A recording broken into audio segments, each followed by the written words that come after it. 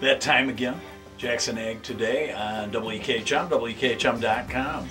WKHM-AM 970 has been a mainstay in Jackson, Michigan and the surrounding area since they signed on the air in 1951. For the past 30 years, Greg O'Connor's been a morning talk show host there, covering a wide range of topics and interviewing some notable guests.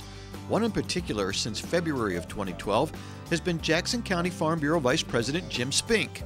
Jim and others on their county board came up with the idea of a regularly scheduled radio program about agriculture, presented it to Greg O'Connor, and hence was born Ag Today on WKHM-AM News Talk 970. I thought it was a great idea because farming was so under-publicized in the area. Jim had some great ideas. Teaming up with the Farm Bureau, of course, really made it all happen. Some interesting guests, some good topics, and I think I take it from the standpoint of the city person who doesn't really know much about the farm. I try to ask the questions that some of our listeners in the city who are not farm experts might ask, and I think it's worked out fairly well. The 30-minute program airs every other Wednesday.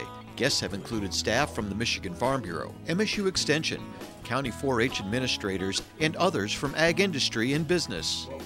People are all the time mentioning to our board members and our Farm Bureau family that I heard the radio show the other day. The topic you talked about was right on target, or I didn't realize that that was happening. It gives a lot of exposure to the ag community, as well as the fair events, Project Red, Family Farm Fest that we do, Breakfast on the Farm, as well as some other pertinent issues like the Department of Labor issue that we went through, and other things, the Farm Bill and so forth. Elisa Sanford is the Promotion and Education Committee Chair for Jackson County Farm Bureau. The P&E Committee sees the Ag Today program as the perfect vehicle to help in accomplishing their goal of reaching out to those in the community not associated with agriculture and educating them about just that. One of the focuses that we wanted to include in this project was a real opportunity to communicate in a relaxed form to those individuals within Jackson County and the city of Jackson about agriculture.